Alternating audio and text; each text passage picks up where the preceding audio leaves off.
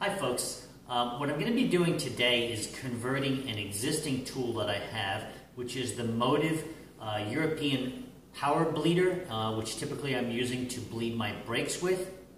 And what I'd like to do is make a conversion fitting so that I can now use my power bleeder as a power filler.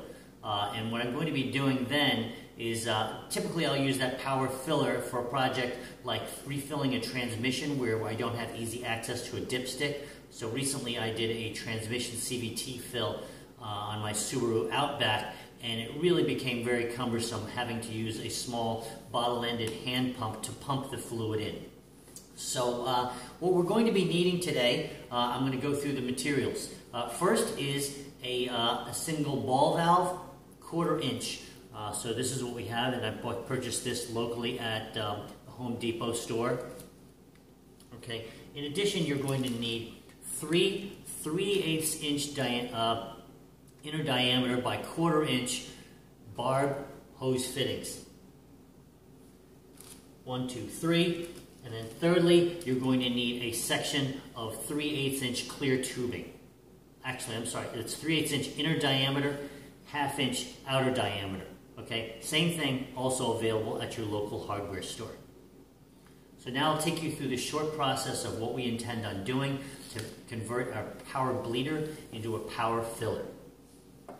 The existing bleeder comes as such with a length of hose, okay, and this is typically what would go on top of your master cylinder where you begin pumping the fluid in order to bleed your brakes, okay.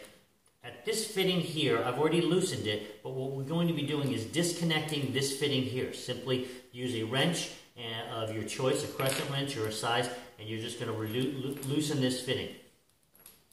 Once that's loosened, the idea that we're going to be doing now is we are going to take the barb end hose fitting. This side will thread into the opening, the connector. And from this barbed end, I'm just going to loosely put things together right now. You'll get the idea. Okay, from this barb end, we'll have our section of hose. You can cut a small section of hose here.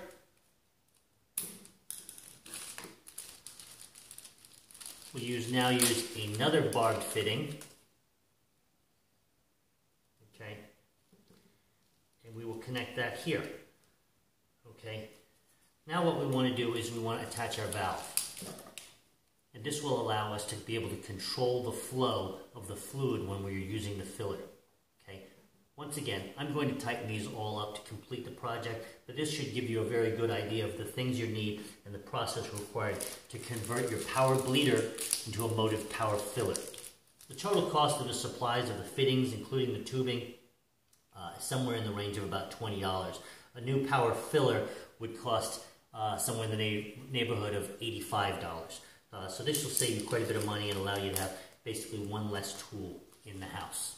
Okay. Again, we make the final connection here. Properly clamp either sides. So if you'd like, depending on the pressure that you have, usually I'll typically pump the pressure up to about 15 or 20 psi or so. So what you would do is you'd fill up your Motiv bleeder bottle with the type of fluid that you want, whether you're using differential fluid or whether you're using transmission fluid. Close the valve off to the closed position. You would pump up to 15, 20 pounds psi or so, and then you'd put this fitting, the end of the hose, into the area where you'd have the fill hole. And then you would open up your valve. You can hear the air just kind of oozing on out. Okay. If you decide to get a little more creative and you wanted to kind of create a hook, you could do that and maybe put this on the end of a stick or a wand or maybe an L fitting. You can do what you want to make this easier. Simply, my intent is I'm only going to be using this to refill the transmission fluid on one of my cars. And this will make quick work of it. I can pour in the exact desired quantity, put this into the fill hole, and then open and close the valve however I want in order to control the flow of the liquid. I hope this is of help to you folks. Bye-bye.